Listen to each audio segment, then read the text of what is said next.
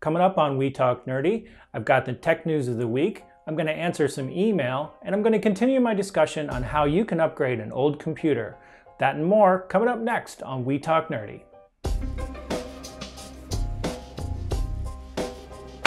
We Talk Nerdy. WeTalkNerdy.tv is sponsored by UBU Enterprises, specializing in custom business website design, social media marketing, and online branding strategies for companies and products. Hello everyone, and welcome to episode 3 of We Talk Nerdy TV. I'm your host, Dave Larson, and this is a show where we talk about tech news, reviews, and how-tos. This is the first show I've done since our website went live earlier this week. So if you've had trouble getting there, it's up and working now. It's fully functional. And I'd like to say a special thanks to everyone who showed up on launch day to wish us well. In the news this week, Google showed off Glass apps for Gmail, News, Evernote, and Path at the South by Southwest conference earlier this week. That's all well and good, but there's nothing really earth-shattering about their demo. What struck me most about it were the design goals. Google said that there are 4 design principles. Design for glass, don't get in the way, keep it timely, and avoid the unexpected. This is perfect pitch in my opinion. Glass could be really annoying if you've got stuff popping up in your peripheral vision all the time, and I'm glad that they're taking this approach. And in other news, poor old Electronic Arts. The bad press for SimCity just keeps getting worse and worse. Electronic Arts, publisher of SimCity, issued an apology last week, stating that a lot more people logged on than was expected. As I previously reported on the blog, SimCity launch didn't go exactly as planned. Issues over slow and burdened servers led EA to disable some of the game's less important features like leaderboards, and in an effort to increase performance. In addition, Electronic Arts is offering a free game as compensation. EA has gotten a lot of criticism over the last week or two that because SimCity requires an always-on internet connection in order to play. The official story is that servers are doing some of the work required to run the game. But that turns out maybe isn't true. The quote from EA was, "It wouldn't be possible to make the game offline without a significant amount of re-engineering work on our part." Meanwhile, a developer reportedly told the website Rock Paper Shotgun that, quote, "The servers are not handling any of the computation done to simulate the city you're playing. I have no idea why they're claiming otherwise." This seemed to be confirmed when a hacker figured out how to enable a special debug mode, which makes the game work without a connection to a server. The upshot here is that SimCity could have been designed without using an active internet connection, but it wasn't. Most likely, this was done to help combat piracy. Electronic Arts should have just been honest about it. Now they've just got a lot of bad press and some angry users. I hope that things will improve for them and the users of SimCity down the road. In an update to my review last week of the Roku LT, the Roku 3 was released. The Roku 3 is faster, and it has a new interface, and it sports a nifty headphone jack on the remote control for private listening. If you already have a Roku 2, a Roku HD, a Roku LT, or Roku streaming stick, you should be getting a new interface upgrade soon, automatically via firmware update, sometime in April. The new Roku interface offers the following benefits over the previous interface. There's a new layout with more intuitive, faster navigation, more channels per screen, and an upgraded channel store with 750 plus channels and improved one-stop search. Hopefully I can get one in here and I can review it for you guys. It would seem that between 2008 and 2010, while Google Street View crews were out collecting Street View images, they also recorded data from unsecured wireless networks. After a 3-year investigation, Google has agreed to settle the matter by paying $7 million to 38 different states where the incidents occurred. They've agreed to destroy the data in question, and Google claims that the data collected was a mistake in an experimental bit of code that was on their computer. Google said that the data they collected was unintentional, and I would tend to believe them. Really, I think this is kind of a non-story. It's been widely reported in the press, but I think the real story is that you need to secure your wireless network. There's a place in this world for open Wi-Fi networks like Starbucks and so on, but in a day and age when internet service providers will cripple your internet if you are caught downloading copyrighted materials, you can't afford to let strangers access your Wi-Fi. It's sad that it's come to that. I used to share my network when I lived in Manhattan with the people around me, but I don't think I can afford to do that anymore. So put a password on your wireless network, keep it secure. Also in the news, Blizzard released StarCraft II: Heart of the Swarm, and I promptly stayed up half the night playing it. If you like StarCraft, you're probably all over it already. For the rest of you, StarCraft is a real-time strategy game for the PC, where you raise little virtual armies to fight other little virtual armies. I like it. It's a fun game. And if it sounds like something you'd be interested in, you'll have no trouble learning about it on Blizzard.com, or quite frankly, you could just Google it and find lots of information about it. Also in the news last week, Andy Rubin stepped down as head of Android at Google. There's no shortage of speculation this week about what this might mean. It could mean that Andy will be leaving Google. It could mean that he's going to stay at Google and work on something new. Maybe after 10 years of Android, he needs a new challenge. I know I would. The new head of Android is Sundar Pichai, who currently heads up development on the Chrome browser and Chrome OS. It'll be interesting to see if this means that Chrome OS and Android will merge in some way, but Google has said absolutely nothing on the matter. Andy Rubin is a brilliant guy, and I hope he stays at Google and brings us something new and cool. And last but not least, the Samsung Galaxy S4 was released at an event held at Radio City Music Hall on Thursday. By all accounts, it was weird and a little sexist. I posted a link to it on the website. Check it out if you like. As near as I can tell, it looks like it's a pretty cool phone. Personally, I carry a Samsung Galaxy Nexus, and I'm not sure I'd like all the non-standard apps that they put on the S4, but I'm interested in finding out more. Hopefully some hands-on reports will show up soon. I'm going to start off this week by answering an email, because the answer relates directly to the next story I'm going to tell you about. MD in NJ writes, I have a 2 terabyte external hard drive that I use to back up pictures and document. But what's the best way to back up Windows and my applications?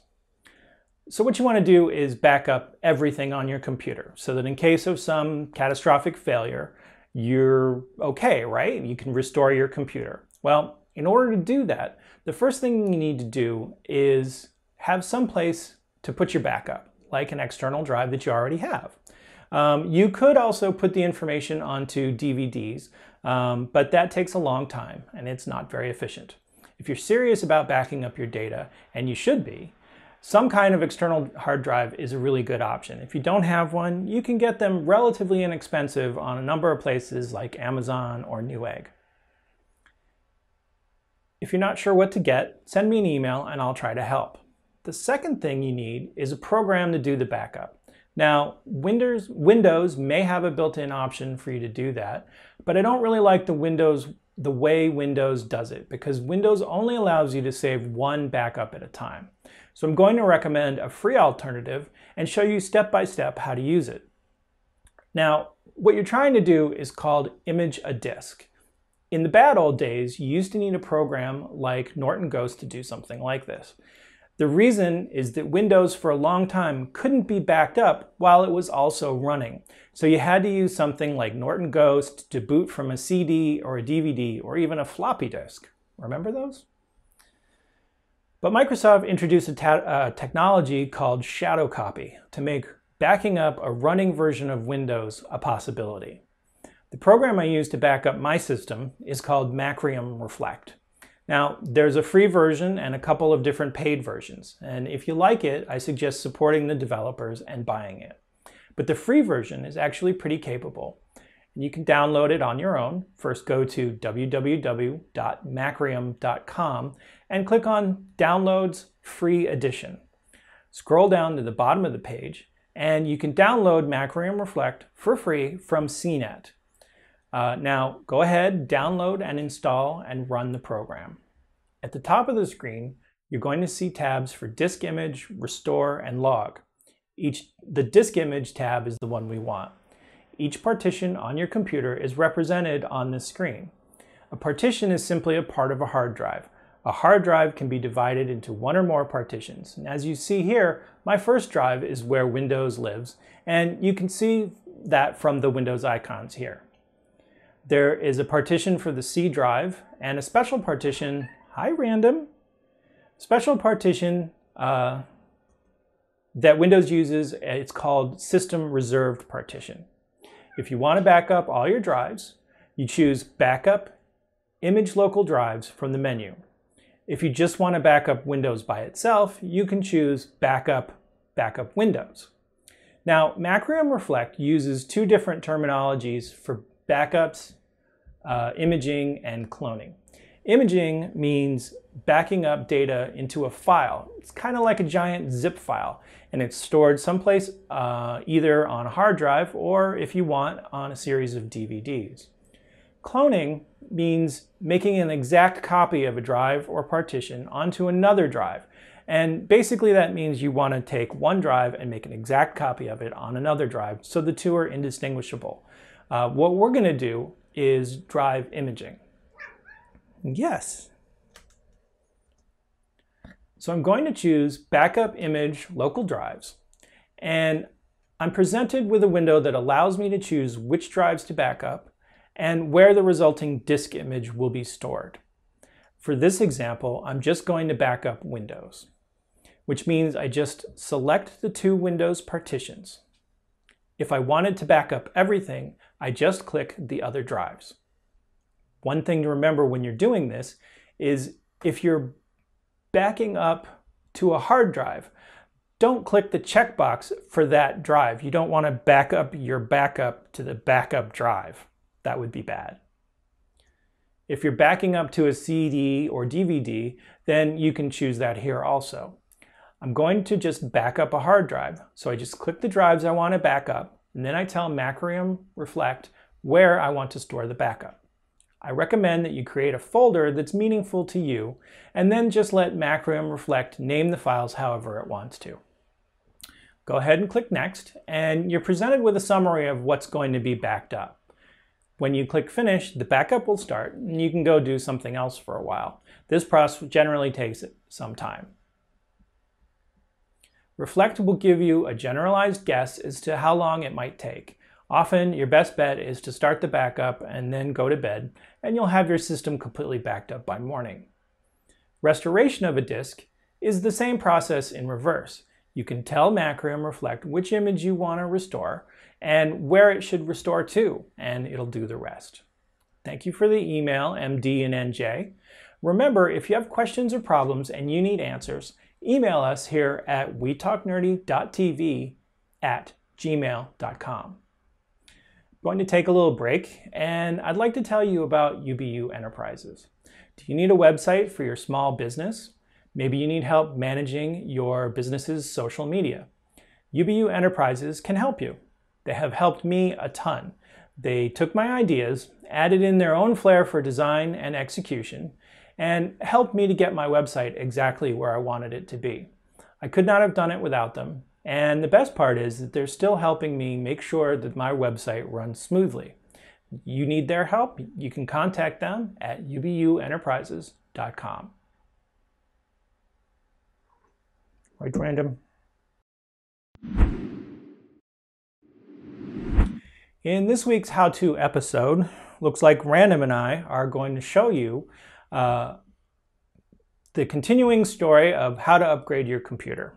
In last week's episode, I showed you a couple of ways you can upgrade an old computer, and I used this Dell laptop as an example. Well, the new hard drive and the new memory are here, and I'm going to show you how to install them. Got the memory and the hard drive. But first, I want to back up my computer using Macrium Reflect, which is why I answered that email earlier. That way, if something goes horribly wrong, I have a working system image that I can restore from. Now, with the backup done, I need to do one more thing before I start. I need to have an operating system ready to install on the new hard drive. Last week we talked about installing Windows 8, or you could use something called Puppy Linux. Now, we've already created installation disks for both Windows 8 and Puppy Linux, so I'm ready to go. But let me take you through the steps for creating an installation disk. The process is the same for either OS, and you just download a special kind of file called an ISO, and then you make a DVD from that. An ISO is kind of like a zip file. It's one big file that contains the contents of a CD or DVD in a special format. And if you're going to install Windows, for example, you download the ISO file from Microsoft as part of your purchase process for Windows. If you're installing Puppy Linux, you can download the ISO for free from puppylinux.org. I've chosen a version of Puppy Linux called Precise Puppy. Either way, once you have an ISO file, you need to burn a disk. If you have CD or DVD burning software like Nero, you already have what you need. You can just load those files into Nero and burn a DVD with the ISO. If not, never fear, there is a terrific free program available for burning disks on Windows called Free ISO Burner, and you can get it from freeisoburner.com. Just download and run the program, and it will ask you to locate the ISO file that you've already saved to your hard drive. Then you just put in a DVD and click the Burn button. In a few minutes, you will have a bootable installation disk. So let's put in our new hardware. First, power off the computer, unplug it from the wall, and in the case of this laptop, I'm going to remove the battery as well. Now, when you're handling sensitive electronics, you want to be careful of static electricity. I've never had a problem with it, but you can ruin a piece of sensitive electronics if it gets zapped with a bit of static. So it's best to make sure that you're not doing this kind of thing on a really dry day. And if you're really concerned, you can even put on a grounding wrist strap that will keep you grounded and prevent a static shock. I'm going to show you how to install the memory first. In the case of this laptop, you simply unscrew the plate marked with an M for memory. The old memory modules are held in place with little springs. Just depress the springs, slide out the old memory, and slide in the new. The memory modules have little notches in them, so you can only install them in one direction. Close it back up, and you're done. The hard drive on this computer is marked with a little cylinder icon. Just remove the screws holding it in place, and a little carrier slides right out. Take out the old drive, insert the new one, and you're done. These parts are modular and pretty easy to replace. Now, we're ready to install our new operating system. Whether you choose Windows 8 or Puppy Linux, the steps are basically the same. Turn on the computer and insert the installation disk. Now, at this point, your computer may or may not boot from the DVD in the drive. You may have to tell it explicitly that you want to boot from the CD or DVD. Most computers have a screen that pops up at the very beginning with some information on how to change where the operating system is going to boot from. On this Dell, it's F2. Your computer may use a different function key like F12.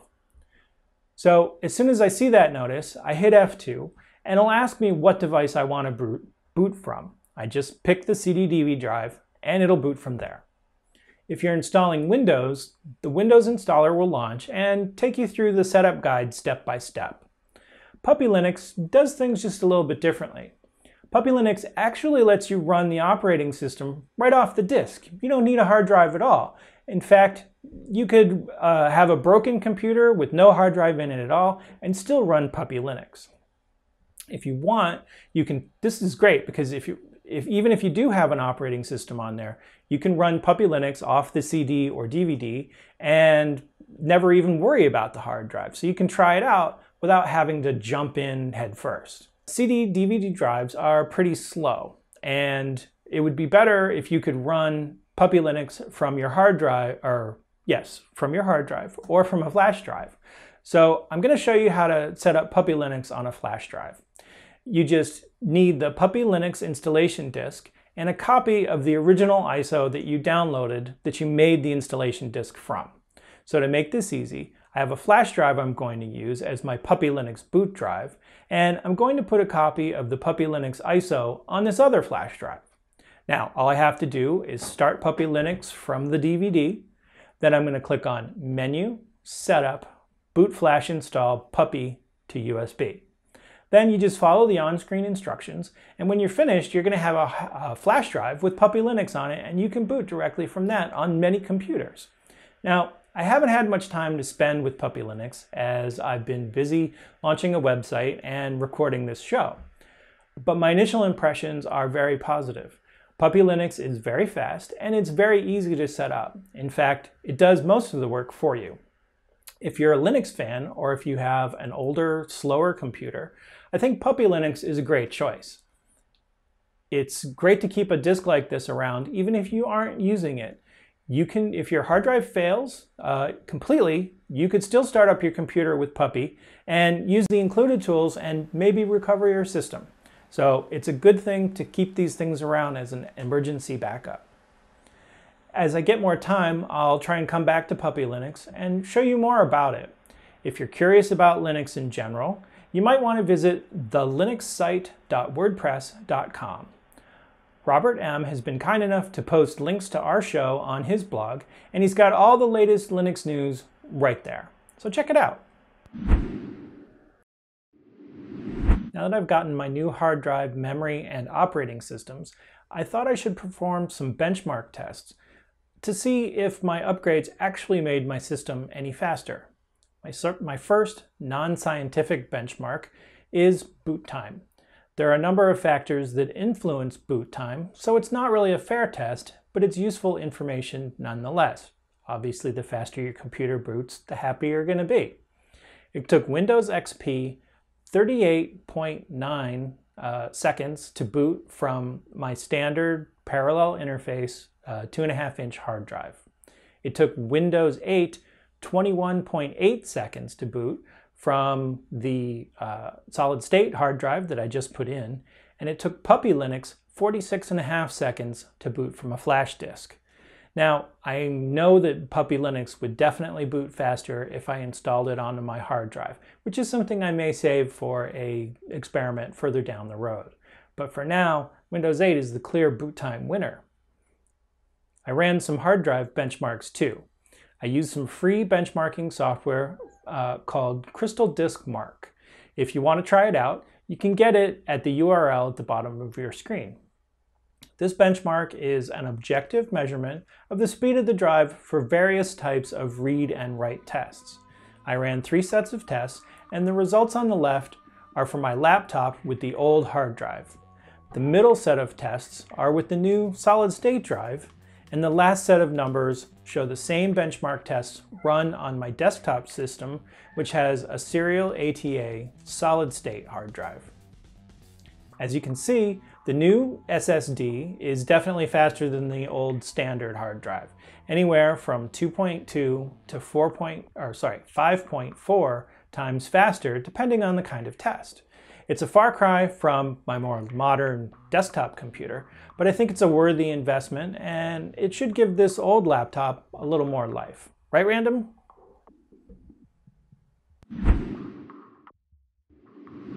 Well, that's it for this week. I hope you've enjoyed the show. Next week, I'm going to introduce you to the Raspberry Pi. I'll give you the rundown on what it is and what it's good for on the next We Talk Nerdy. And remember, if you have questions or problems and you need answers, send us an email at WeTalkNerdy.tv@gmail.com. Thanks again for watching, and I'll see you next Monday.